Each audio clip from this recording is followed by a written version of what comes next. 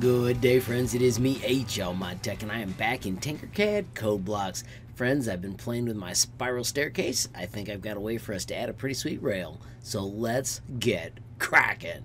Alright, friends, so the first step, of course, is to switch to Codeblocks, and then find your original, but don't mess with it. Whenever you're doing something like this, always click the gear and duplicate, so that way you don't lose all the work you did before, because sometimes when you attempt stuff, it doesn't work the way you want. I'll also click this link and hit play so you can see how it turns out. This is the spiral staircase we built, and then if you look up here in the corner, you'll find the video for how to make this one if you don't already have it. Alright, friends, so the first thing I want to do is break this apart, and I'm going to throw out this move. I'm going to build from the ground level for this version. Because of that change, I'm going to change this to 8 as well, so you can see I subtracted 5. Now we're going to add a rail, and I'm going to make a rail with another box. Let's open up its parameters, and I want you to type 2, 11, and 2 for the sizes. I do want it to have 2 for the edge, and I want to have 10 edge steps to round it.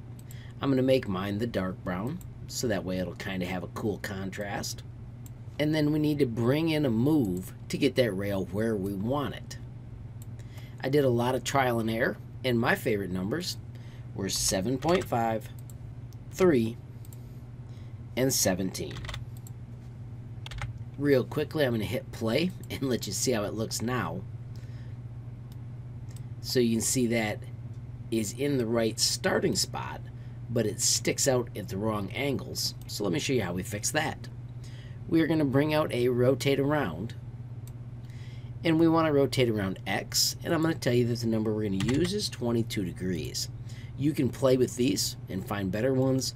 I'm going to duplicate this, and for the second time, we're going to rotate around Z, and I'm going to tell you that my favorite number here was 10. Once again, you can play with these as much as you want. I'm going to leave the pivot blank, and let's hit play and see what we made.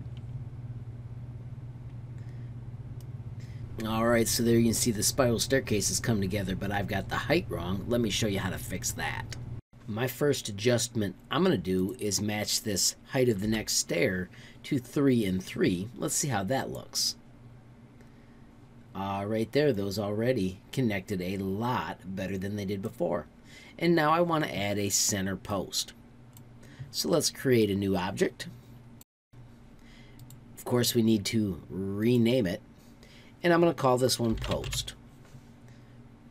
And we're going to simply make it with a cylinder. So let's go back to our shapes, bring out the cylinder, open up its properties. I'm going to set it to one of the browns so it has a cool contrast. I would like the radius to be 4. And then I have found that the height I like is 90. I'm going to leave the sides at 20. But I do want the bevel to be 2. Now we just need to move this into place. Let's go to Modify and Move. And because it is 90 high, we need to raise it up 45. And then also to get it to the right place in our stairs, we need to do -10 for the X.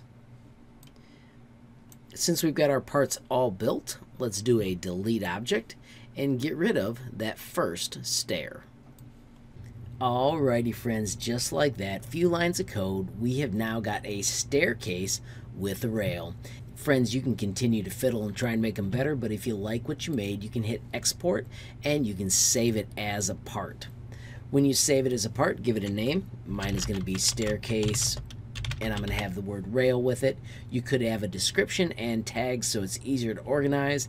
I like to leave my parts unlocked so that way when I bring them into Tinkercad, I can scale them to whatever size I want. Friends, if you do make something more incredible, don't forget you can share it with me. I am HLModTech on Facebook, Instagram, and Gmail. You can also share with me on Twitter. I am HLTinkercad.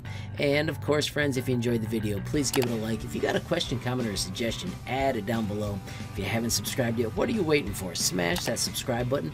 And last but not least, hit that notification bell if you want to be the first to know when there's a brand new video from me, HLModTech. Thanks for watching. Have a great day.